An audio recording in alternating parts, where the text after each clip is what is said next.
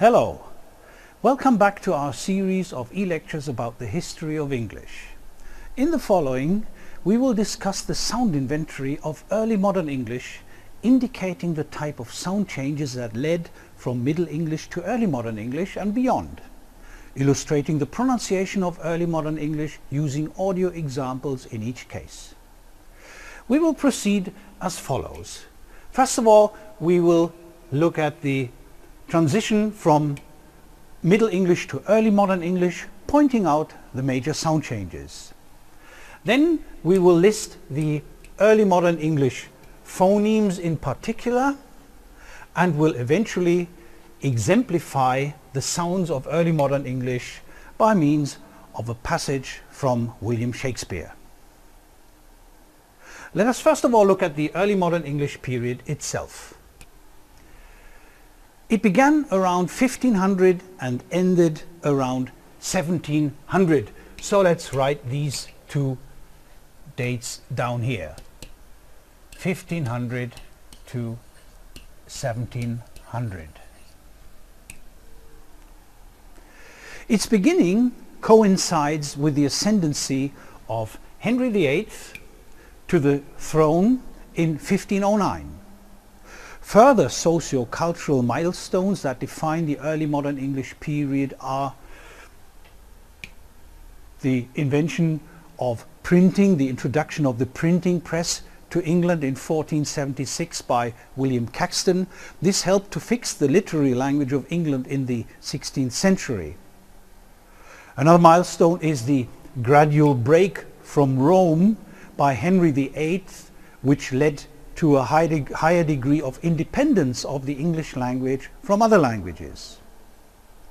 And the end of the early modern English period coincides with the age of exploration and colonization and the beginning of the scientific age at around 1700.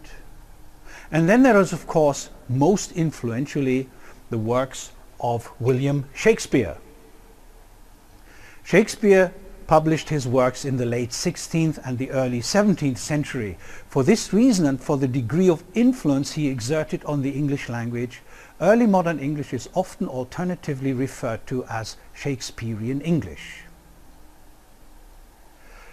The transition from Middle English to early modern English was marked by a major change in the pronunciation of the vowels from about 1350 to 1550 and beyond, eventually to 1700.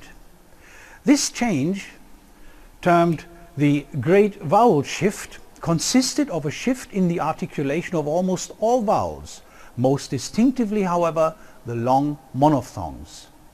The consonantal system remained almost unchanged. Well, this is what happened. 5 of the 7 Middle English monophthongs were raised and 2 of them were diphthongized. Well, this simplified animation from the Virtual Linguistics campus illustrates the changes that took place. So let's start in 1350.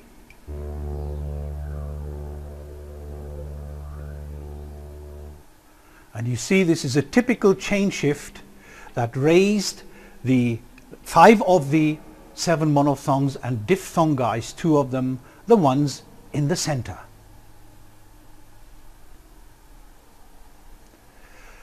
Apart from the Great Vowel Shift, early modern English saw no sweeping systematic changes in the Middle English vowels. Nevertheless, all short vowels were somehow involved in some changes. The following major changes took place in the system of monophthongs. Now here's the first one. The loss of schwa in final unstressed positions. So typical examples are words such as mark. For example, marke became mark, or smother became smooth and later smooth. Here is another change. The change or the fronting of back R to front A before voiceless fricatives, for example in words such as staff, which became staff, and class, which became class. This reminds us of American English, doesn't it? The third change I want to discuss is the centering of a mid-high vowel to schwa. So this affected examples such as run, which became run, and mud, which became mud.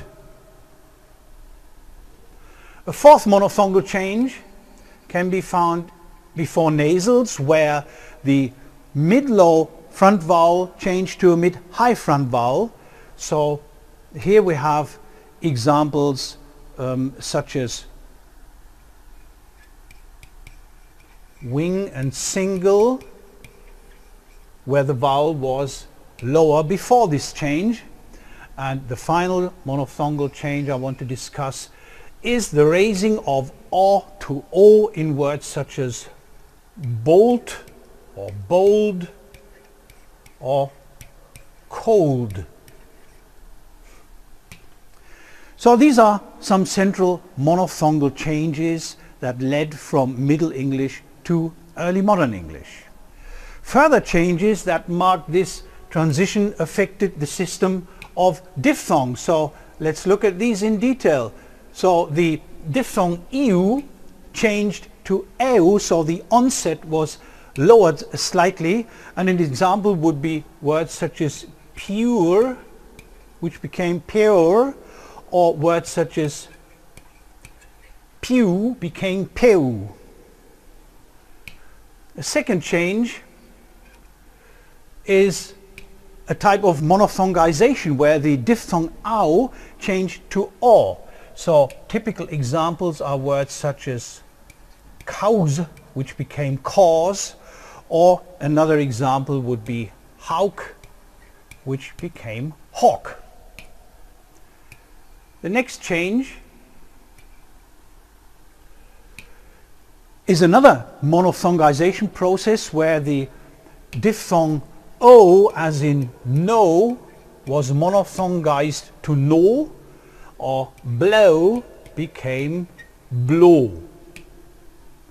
Well, and last but not least, we have the change of a to e, again a monophthongization which affected words such as die, which became de, or rise, which became res.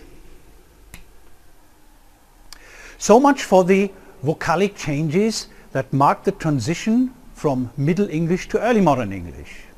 The changes in the consonantal system during the Early Modern English period were relatively small. There were only slight readjustments in the system of consonants. The following major changes took place. And again, let's look at them in detail. So here's a first one where we had two new phonemes in words such as sing, for example, sing, or pleasure. So here are two new phonemes which are pronounced in the present day English way. Another change was the loss of the two allophones of the glottal fricatives, the allophones h and ch. So you could argue the last remaining typical German allophones that we still have in German. So words such as Sicht became Sit, or taucht became eventually caught. Another loss affected the alveolar lateral, where now words such as former half became half, or to take another example, talk became talk, and later on talk. Then we could observe a loss of k and g before final nasal. So for example, in typical comparatives or words such as long, which were formerly pronounced long. And changes that occurred in the 18th century were the remaining two. First of all, the labiovelar approximant was dropped before an alveolar approximant, before R, so words such as wrong became wrong, or wrinkle became wrinkle. Well, and the last change affected the degree of rhoticity, which became lower and lower as English developed towards present-day English. So in the 18th century, the post-vocalic R was lost in words such as march, march became march, or quarter became quarter. So this is an overview of the main changes that mark the transition from Middle English to Early Modern English. Let's now look at the Early Modern English phonemes in detail. Early Modern English had 11 monophthongs, 3 diphthongs, and 24 consonants. Well, here they are. Let's start with the monophthongs. During the Early Modern English period and before, the vowel system of English changed considerably. Whereas the short vowels experienced a number of fine adjustments, the major activity concerned the long vowels. As a result of these changes, length was no longer a distinctive feature of the English vowels. Here are the 5 long monophthongs. So we have 5 monophthongs. Green, a mid-high long vowel, E as in met. Ä, mid-low, as in mek. Then a mid-high back vowel, O as in goat. And finally a high back vowel, U as in food. Let's continue with the system of the short monophthongs. Now, here are the 5 short monophthongs and 1 central monophthong. So again, let's look at them in detail. We have a mid-high front vowel I as in kiss, a mid-front vowel E as in bed, a low front vowel A as in that, a low back vowel O as in hop, a mid-high back vowel, U as in full, and finally the central vowel, which occurred in unstressed position. So the whole monophthongal system was no longer a congruent pattern. So further sound changes were likely to occur after the transitional state of Early Modern English. Early Modern English only had 3 diphthongs. They were all upgliding, or if you wish closing, that is, their final element was a high vowel. Centering diphthongs with schwa as the final element did not occur in Early Modern English. The reason is quite simple. Words such as here, there, sure did not exhibit a centering diphthong, since R was always pronounced during this period, coming out as here, there, or sure. So here are the diphthongs of Early Modern English. A as in tide, O as in house, and Oi as in joy. Okay, so this is the diphthongal system. The consonantal system of Early Modern English was almost that of Middle English. The only system-wide change between the consonants of Middle English and Early Modern English is the loss of the allophonic variants of the glottal fricative, so there are no longer any particular allophones of this phoneme, and the addition of j, that is a post-alveolar fricative, to the system. Most spelling patterns were formulated in their essential details during late Middle English and early modern English. By the end of the 17th century, the principle of a fixed spelling for every word was firmly established for printed works, and over the course of the following century, personal spelling followed suit. So by the end of the 17th century, modern patterns of spelling and punctuation had been established. Literature flourished in England during the Renaissance. Several names such as Edmund Spenser, Thomas More or Christopher Marlowe are connected with that period. But no one had such a great impact on both literature and language as William Shakespeare, who is depicted over here, who lived from 1564 until 1616. He is a unique figure of world literature, and his plays and poetry are full of rich language. He invented numerous new words and is thus so important for the English language. In his works he deals with every facet of human existence. So let's finally illustrate the sounds of early modern English using an example from Shakespeare. Well, I chose one of his famous sonnets, sonnet number 18. Okay, here we are. Shall I compare thee to a summer's day? Thou art more lovely and more temperate. Rough winds do shake the darling buds of May, and summer's lays hath all too short a date.